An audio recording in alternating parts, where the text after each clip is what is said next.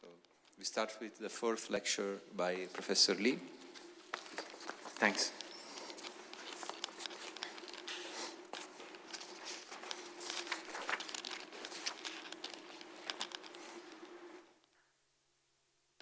So I will give some ingredients in the proof of this blow-up analysis. So the result says that if we have a solution in a ball of radius 2, and if the supremum in a unit ball goes to infinity. So we would like to have a good description of these solutions. So eventually we want to have such a description on manifolds. So here we so far have it for in Euclidean domain. So what it says is there is a finite number of blow-up points, universal distance away, and the heights near each blow-up points are all comparable by universal constants, and each blow-up profile is like a rescale of the Sobolev extremal function, and the closeness is measured in C0 close to this rescaling of the Sobolev extremal functions. And so the first statement somehow, this proposition ensures that the blow-up profile is the same. Is the same V. and it is not known whether or not if a solution, say, has weaker regularity to this entire, if it's C2, it is known. This problem, if solution is a classical solution, classification is known. If it's C1 alpha, it is not known.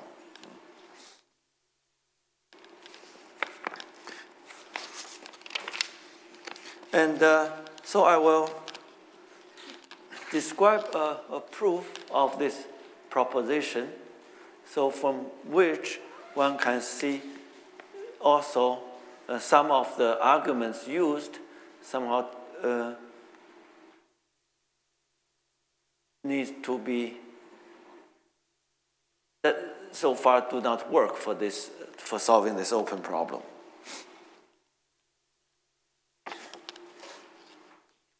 So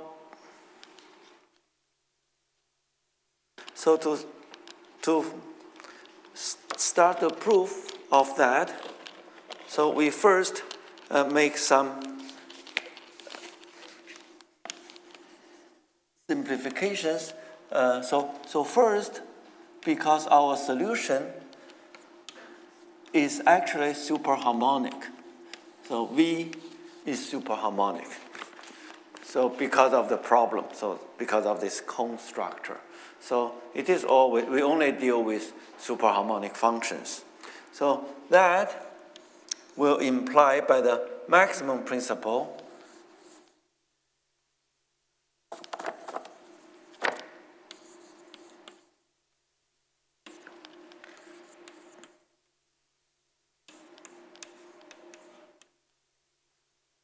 C0 will be positive, and this is for all y greater or equal than 1. So this follows from maximum principle to compare with the harmonic function. This is a harmonic function on the boundary of the unit ball. If you take C0 less than the minimum of V, then we have this inequality.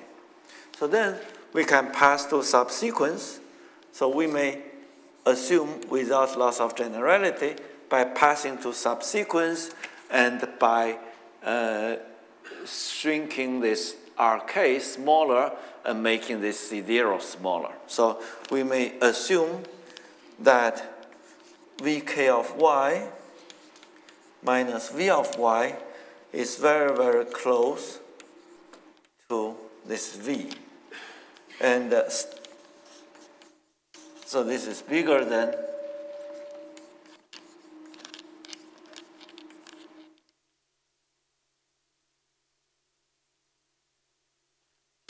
so we just make this Rk smaller, but still goes to infinity, and maybe make this C0 a little bit smaller. So we will have this. We will have this.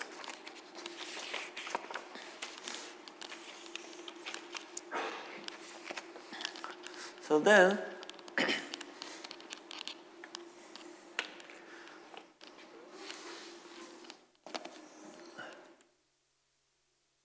so this is a ball of Rk, and we take x sitting here, and we will see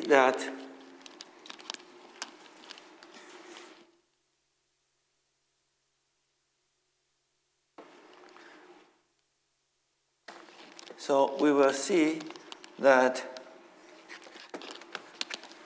when we make a Kelvin transformation, we take a ball as lambda small, and we take Vk x lambda. We make a Kelvin transformation. We compare in two solutions outside. We are going to see that this is less or equal than V of y for y in Brk minus B lambda of x. So first, if lambda positive is small, this can be seen from the expression of this Kelvin transformation. A Kelvin transformation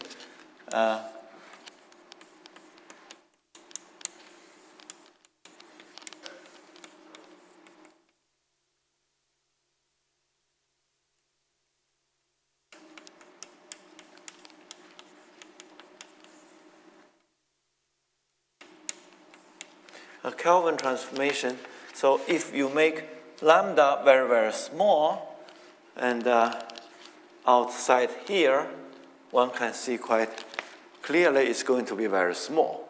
So there's no problem. And here, it is also okay, because actually this inequality holds in y minus x less than, for example, any number of a. If you want such an inequality to hold up to a, and if and only if this r to the n minus 2 over 2, this vk, this, if you write in local coordinates, and it is monotone. It's the same thing. So this is just a rewriting of this inequality. So if you want this inequality to hold from 0 to here to up to a, you just need to check the monotonicity of this. This is just an equivalent statement. So this is certainly monotone, because you have any positive C1 function. This will be positive when r is very small. So there's no problem with this to get started, this procedure.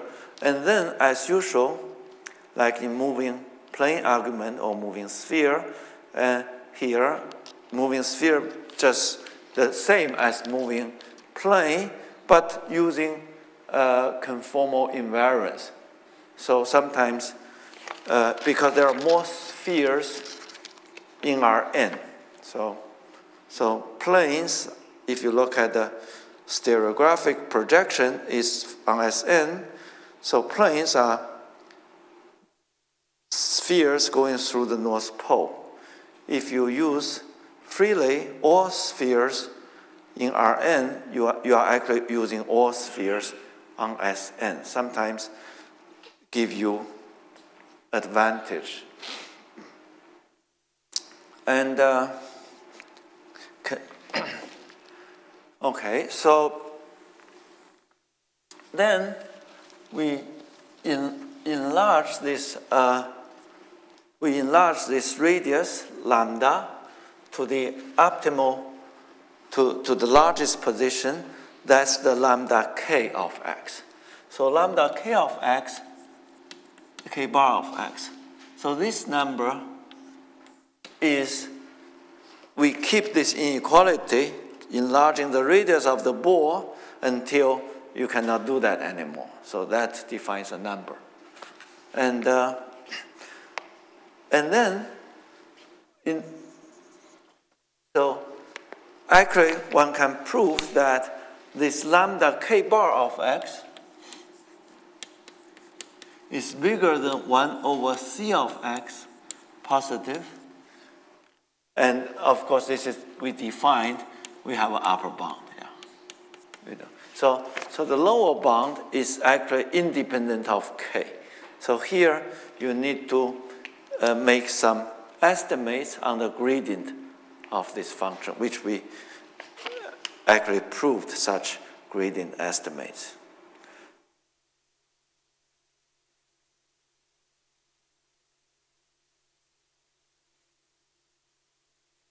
So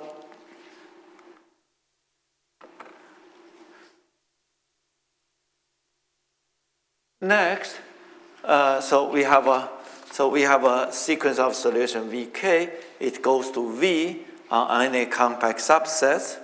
So we define this, the limit of this lambda k bar. We define it as a function of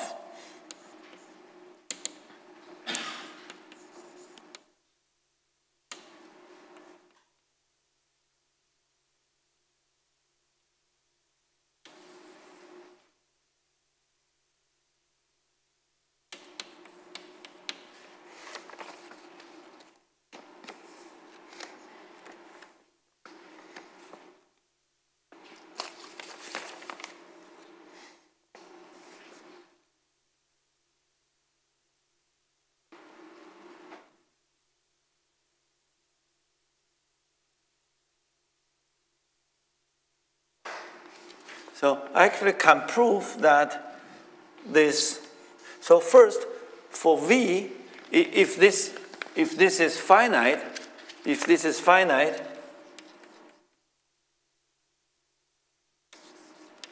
so we know, because we have this order for Vk, we can pass for any lambda less than this lambda bar, we can pass this inequality to the limit. So we know that, so whether or not it's infinity, for any lambda radius less than that, we know that V x lambda, we have this order.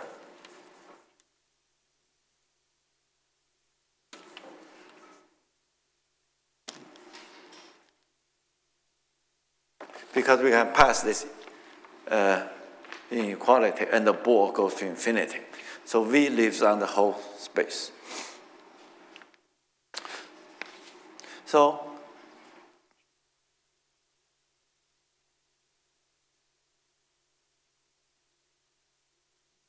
it is actually for this, so before taking the limit, if we look at this Vk,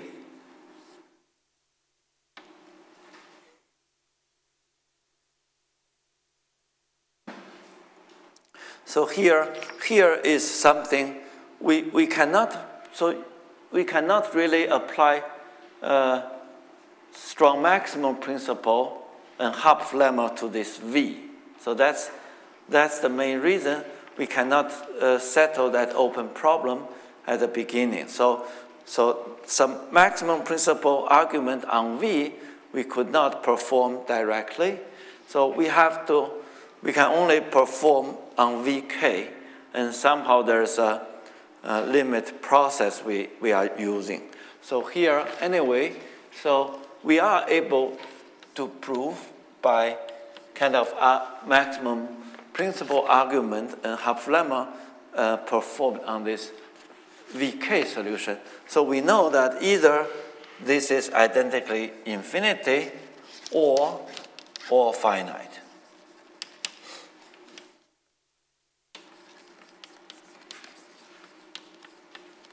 So this we can prove. What do I mean by making maximum principal and half lemma argument?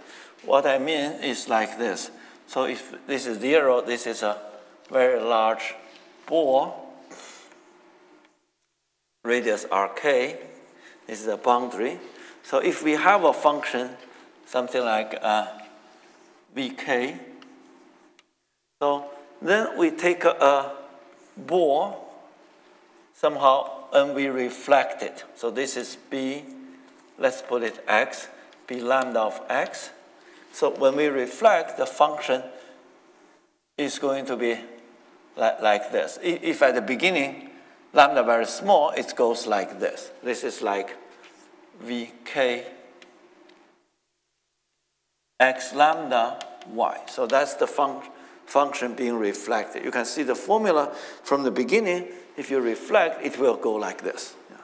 Then you enlarge the ball.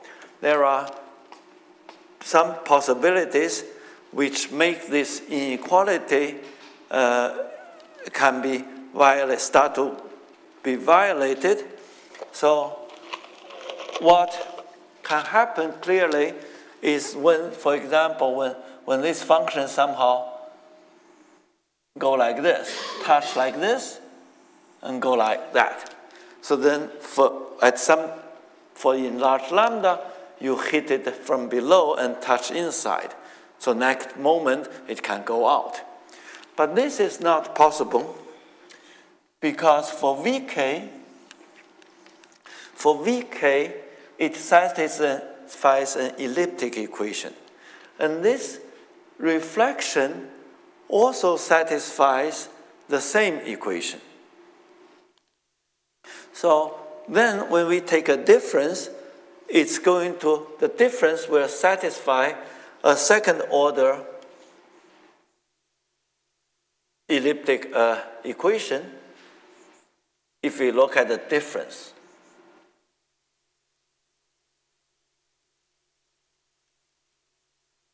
So this is greater or equal than 0 and equal to 0 at one point, then one can have the strong maximum principle to say they have to be identically equal to 0. So then they will all the way stick together. So another possibility is near here, at some moments, this becomes tangent. So this becomes tangent. So here become tangent. So then two solutions greater or equal than, then we assume inside they still greater than 0. One greater than the other, only here become tangent. If in that case, then it violates the half lemma because inside positive, half lemma says the derivative should be positive. So they should go with different derivative here, cannot become tangent. So therefore, for this moving sphere process to stop, actually, unless you stick together, in that case you can, in that case this statement is also true. At the moment when it stops at this lambda k bar, if it is finite, that means on the boundary they hit together. So you always have a boundary touch. So you always boundary will touch. So the statement is whenever this moving sphere procedure stops at this radius, then this function, when you reflect it, the reflected outside the piece will touch on the boundary on this circle, on this sphere. You will touch it. So that's the only possibility this procedure can stop. So this says what you can make use of this stopping radius, so they touch. So then you can argue that after going to limit, then your V, okay, so this case is, so this case is easier to handle, because in this case, last time we once proved that, so this case meaning this V will have the property for any sphere. You make a reflection, the reflection will be below V.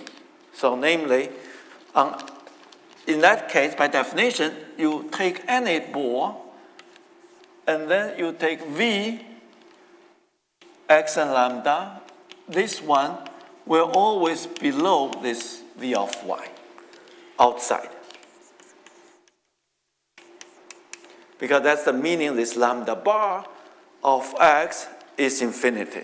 Because lambda bar of x meaning you will get for any lambda less than that, the reflection stays below. But this, we showed that this will imply, so for example, I take any plane on the, in the space, so we can make balls like that, and we can prove symmetry with respect to this plane. So therefore, this V is symmetric with respect to any plane, therefore V is constant. So in this case, it can be ruled out very quickly. So we only need to worry about this case. So this case occurs when this lambda k is always also finite. So that means for Vk, you always have boundary touch on a ball of Rk. So that you always carry a touching point. And from there, you can argue the limit function actually has this property. The limit function has the property that at infinity,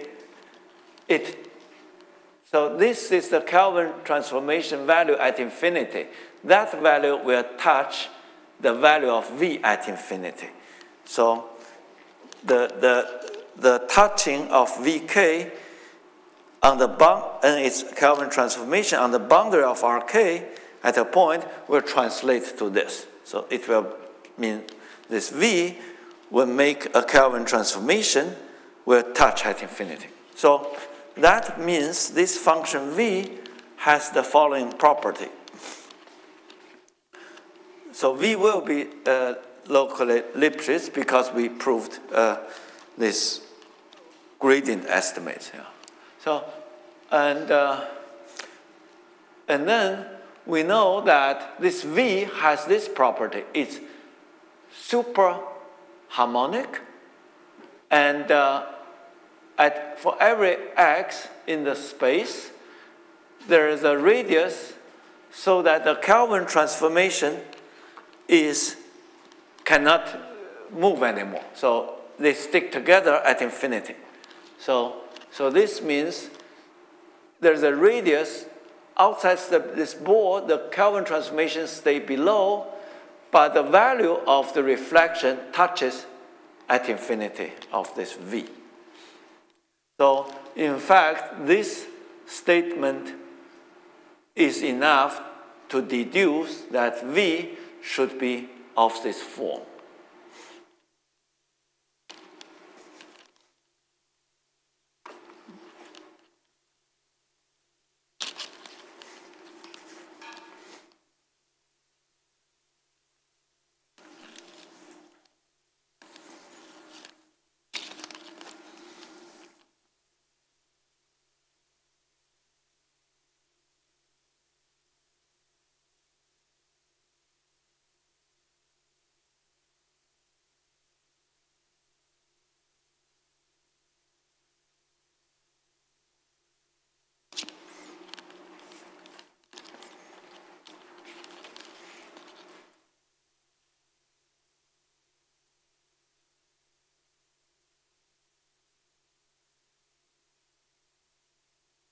So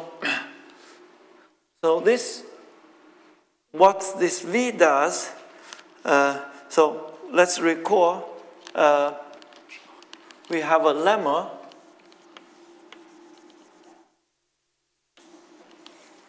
So the lemma says that, so if we take a little ball. So suppose we have a function which is superharmonic outside this little ball. And U is actually, for this lemma, U is L1 is enough. So L1 minus 0. So, and if we have two functions, let's say C1 and so U of y is greater or equal than two functions.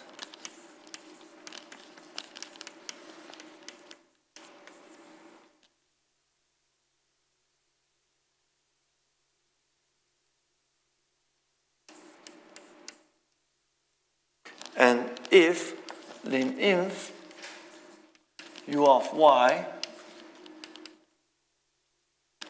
is equal to W1, 0 and W2, 0. Let's say W1, W2 is differentiable at a point. Let's just say C1. So in that case, we must have gradient W1, 0 equal to gradient W2, 0. Yeah. So namely, the picture one draws in one dimension should not happen. So one dimension, you would draw a U like this, which is harmonic outside 0, and this would be W1, and this would be W2. So they can stick together there, but having different gradients. So as soon as you go one dimension up, this should not happen. So whenever you are able to make two functions touch there at one point, you know these two functions must have the same gradients there. It's so the way to use it, which I have actually used this a number of times, which can give me some results, is to create many such W. So to make them stick at one point, then you will have information that all the gradients should be the same, and often one can extract some useful information from there. So here, the situation we have created is, so it happens at infinity in this case. So here, these functions, so this function is like, so V is like U, and 0 is like infinity. So this family of functions stay below this function, but they touch, this is the value at infinity, they are the same. They touch the value of V at infinity. So that it is like we created a lot of W here and stay below a function, and they touch at infinity, not 0 though. Yeah. So then from here, from this lemma, and this V is superharmonic. And from this lemma, one knows that the gradient of this function, the value at infinity, should be the same. So for every x, the gradient of this function at infinity will be the same vector. So there's a lot of information buried there. So the infinity is the same as 0 is because this is conformally invariant. You make a Kelvin transformation, then infinity becomes 0. It falls into this lemma. So this is the lemma, and we apply the lemma with, for W1, W2, we cook up many W. So let's call it Wx. So this is the Kelvin transformation of this. So we turned, the Kelvin transformation is performed with the unit ball centered at 0, which turn infinity to the origin, and then we can apply this lemma. So that means this function Wx, for every x, this function, we take gradient at 0, it should be a fixed vector. It should be a fixed vector. So, well, one can calculate it. It's easy to calculate the gradient of that function at 0. So when you calculate it, you see this function. You see that this is equal to a constant. This alpha is the value of v at infinity. So this is a linear function. This is v of x. This is gradient v of x. This is a number. So this thing should be a constant. It should be a constant. Well, then you rewrite it. We are saying all this gradient should be 0. Now gradient is 0. That means all this inside should be a constant. So this is a v to some power plus a quadratic polynomial should be 0. So then you can just write down what v is. So once you have this expression, and then it should satisfy the equation, so everything is very clear. So this v is being classified.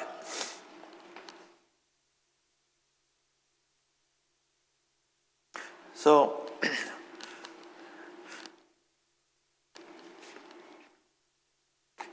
after this is being classified, so what we want to know is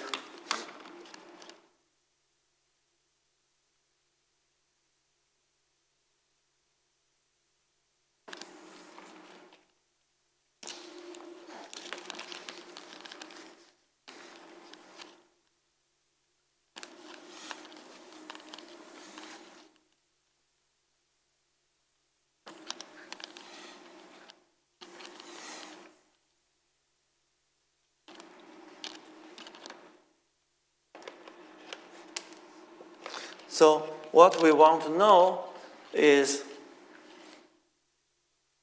so if we have a sequence of solutions to this elliptic, to this conformally invariant equation in a ball of B2, and if in B1, so the supremum goes to infinity.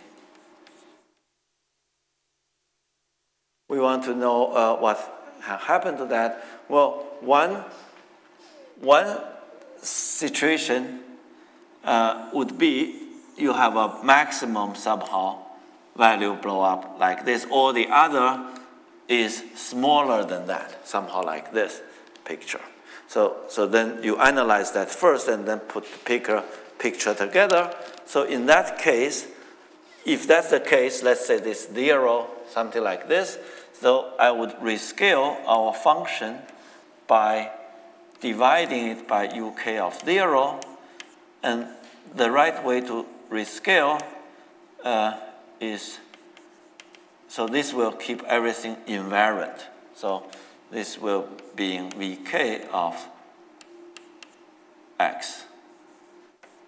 So this will make the solution will be enlarging ball, and the vk will be 0, will be 1, and because we are assuming we are in a position that all this other are slower height, so vk will actually be less than 1 somehow. So this will be a situation to analyze first. So then we want to know what happens in this situation. So in all the other situations, one can somewhat reduce to there. So one would look at a situation, is this situation. So we have a VK, a sequence of solutions, so which is in a ball with enlarging radius. So this will be the radius rk. So this will be rk goes to infinity.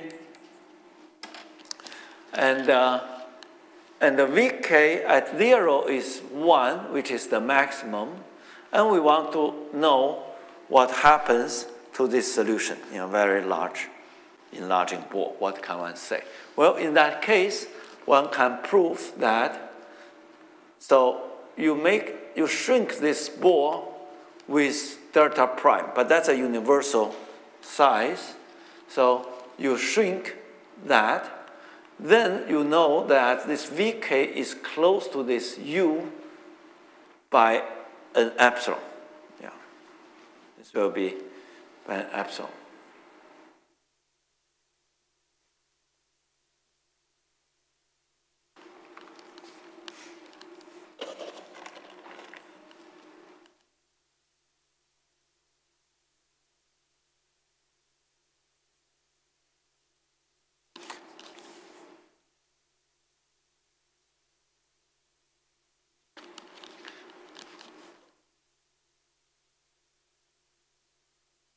So first, we know that this Vk, like, so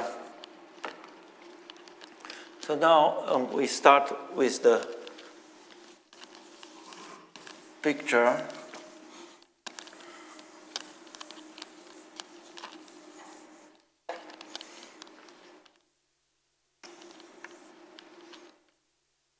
So there's a bore of Rk.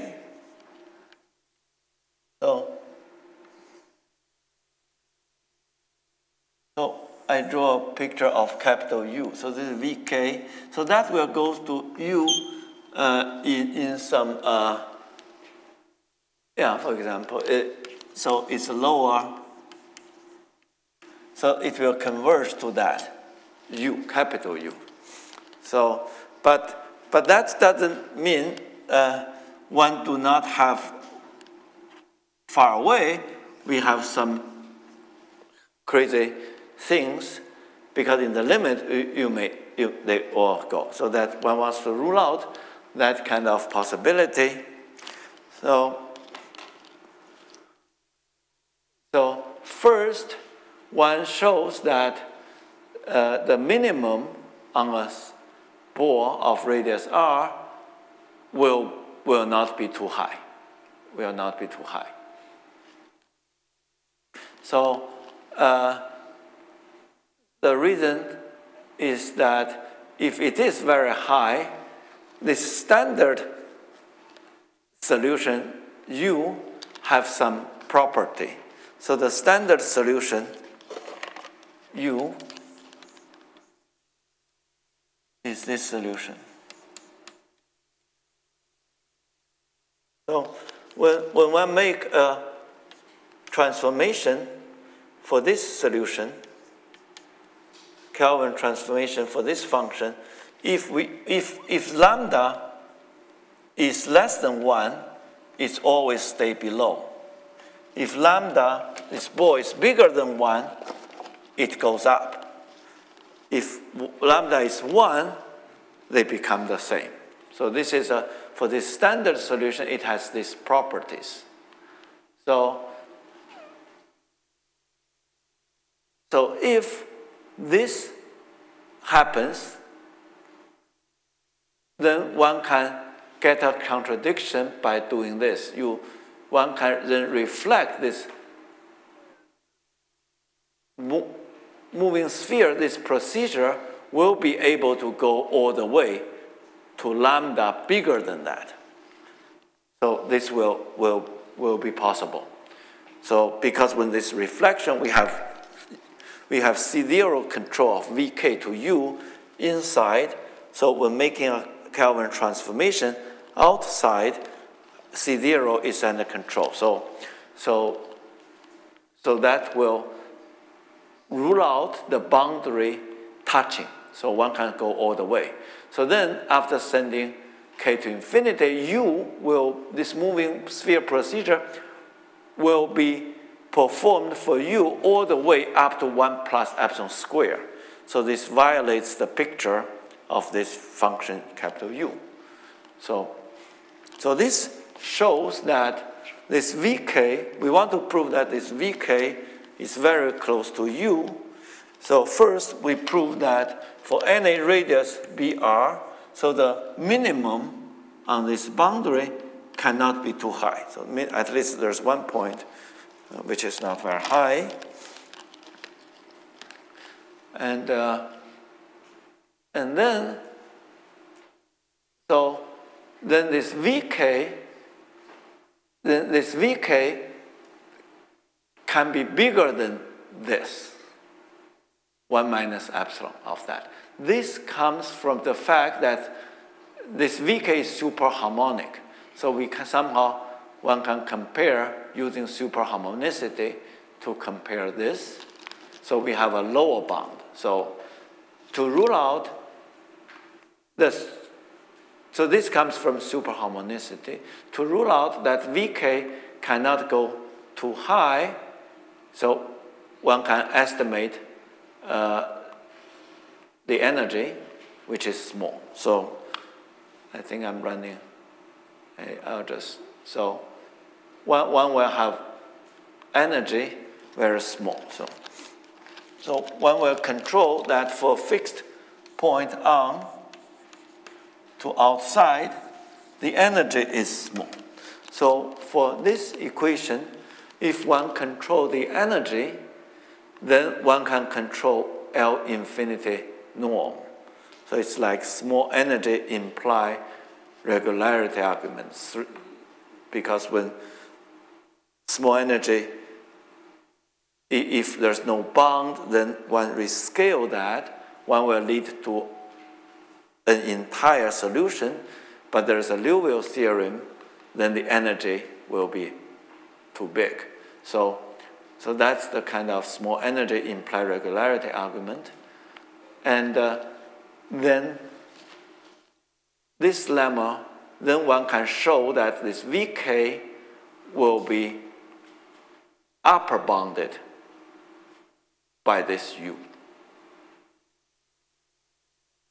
So we first show that the minimum on each sphere will not be too high compared to the standard profile.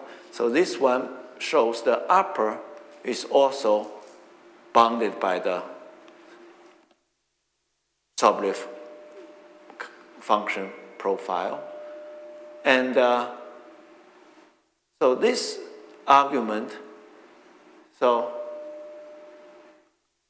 this is actually uses our local gradient estimates to achieve this. So next, one wants to show that everything will be within 1 plus 2 epsilon of the standard profile. So we know that the minimum cannot be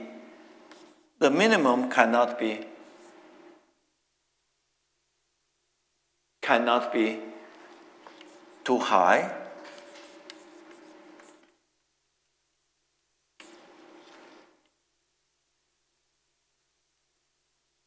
So we know the maximum cannot be, we know this cannot be like CUR. So this we proved. But it's possible that we want to rule out that the maximum is, say, we want to rule out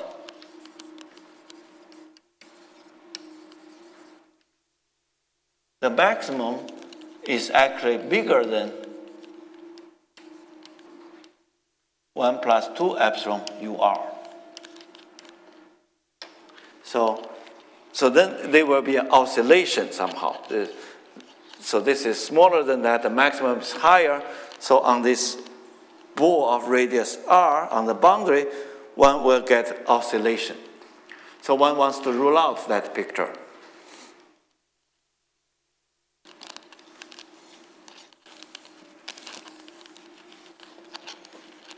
So the picture to be ruled out is we have a ball, very, very large, BR. So here there's one point which is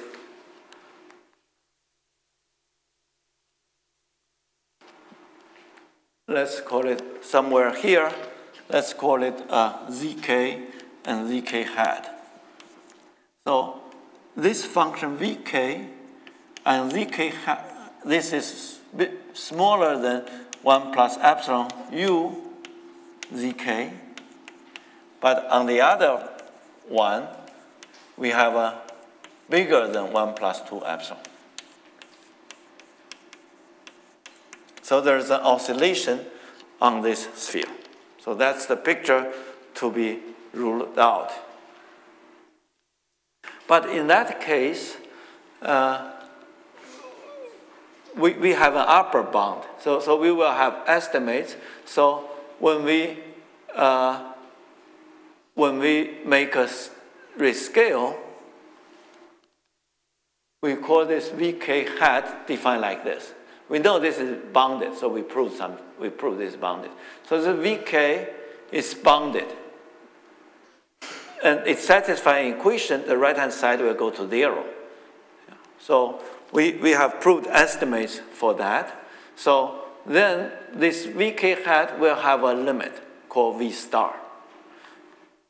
So this v star will be a solution which we discussed before. This v star will satisfy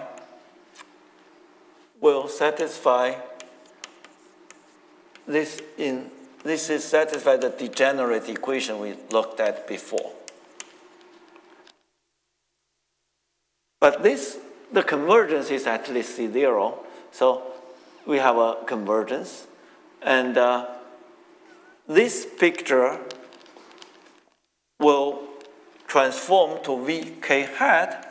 This surface will become B1 because we did a rescaling.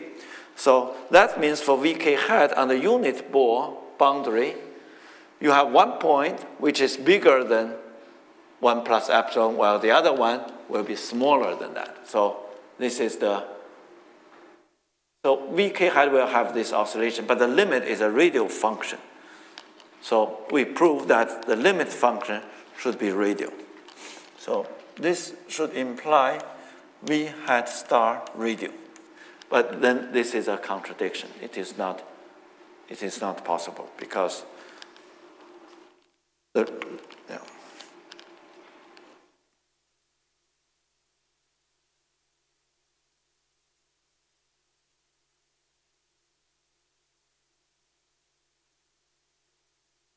So after this, so then the rest, one can put things together using previous estimates. So I think I will stop here.